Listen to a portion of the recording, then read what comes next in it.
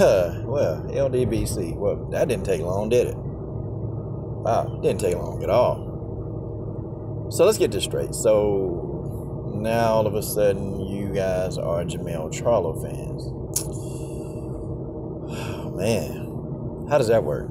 So whoa, wait a second. I know why y'all Jermell Charlo fans.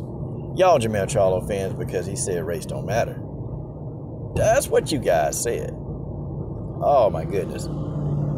So race don't matter. Okay, so all these people are pro Jermell Charlo. How do you explain this? You know, I don't think people don't want to, say Jermell can't have his own opinion. That's not the whole case. That's not it. The thing of it is, man, you're a black guy. You black. And, when you say race don't matter. And I don't think, people, they're taking Jermell Charlo completely out of context. He didn't say race don't matter ever. Okay, he didn't say in the whole world. He's just kind of saying the race don't matter in boxing, which I think they're just totally ignorant. It's ignorant. I mean, hey, Jermell, do you ever go to your Instagram? Do you ever go to your YouTube channel and check your comments? You ever check those things? Because I guarantee you, if you check your YouTube channel, check some of your comments on Instagram, just go down far enough, and you'll see somebody making some kind of racial epithet towards you. I mean, I'm not as popular as you are, and I still get racial comments every day. So for you to sit there and say, okay, that race don't matter, of course it matters. Of course, and it mattered with you. I mean, race don't matter? Well, why didn't you get the Canelo fight? I mean, is it because, you're this feared fighter? Because, I mean, hey, maybe Canelo thinks he'll lose to you. Maybe. But I tell you what, boy, there were a lot of people pushing back. And it wasn't black people. Let's get that straight. There were a lot of people pushing back when you were really trying to get this fight with Canelo. A lot. It wasn't black folks. Black people, we were actually pushing for you to get that fight. There was a lot of non-blacks that didn't want you to get that fight. Why? I mean, was it because you wasn't ready? Was it because you hadn't done enough to fight Canelo? You didn't earn the right? Well, we know it wasn't because you didn't earn the right, because what did Liam Smith do? How you going to explain that? What did Amir Khan do to fight Canelo? I mean, I don't know. How you going to explain it? What did Yildirim do to earn the right to fight Canelo? So we already know that you were worthy to fight Canelo. I mean, we got that. Okay, we got that. Hook, line, point, blank, center, we got it. Okay? You were worthy enough to fight Saul Canelo Alvarez. That's just how that is.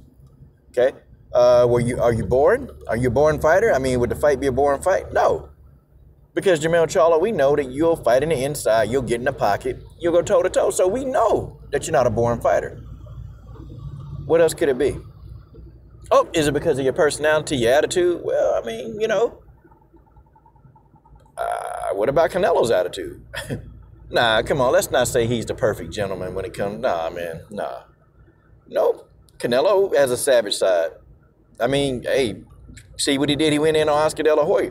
So we know it's not just your personality that people just don't like. Because if we know it's your personality, people would just love to see you lose. So they'll watch. So we know it's not that. What else could it be? Seriously, what else could it be? I'll let y'all take a guess. Hey, Jermell, I'll let you take a guess. Of course we know it's not because you're a born fighter. Of course we know it's because you hadn't earned the right. Of course we know that you've earned the right. Of course we know. There's only one thing left. And sir, it's your skin color. It's your skin color. I mean, hey, people were so adamant about getting Canelo to fight Billy Joe Saunders. I mean, people were all for that fight. Hey, man, that's a good fight. It's a great fight for boxing. But then when it comes to you, well, not so much. I mean, that's just what it is. That's just what it is. Yeah, listen, hey, I don't have to sit back, and I'm not even upset about it because I understand. I know what's going on. But for you to sit there and say that, hey, race don't matter, of course, sure, it does matter. Of course it matters. It really does matter.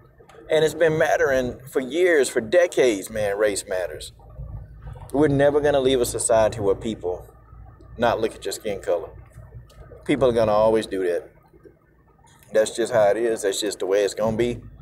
And it's going to be that to the end of time until people can either change their viewpoints, change their ways, change how they think, stop seeing race as the deciding factor on everything. If not, this is what we're going to get. It's not like, it's to the point now, it don't even shock me anymore.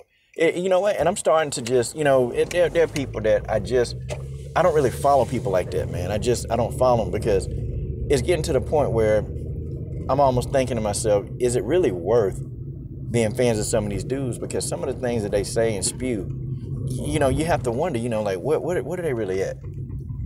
And they want fame and fortune. That's it. Fame and fortune. Well, folks, another one bites the dust. Another one bites the dust, and I'm out.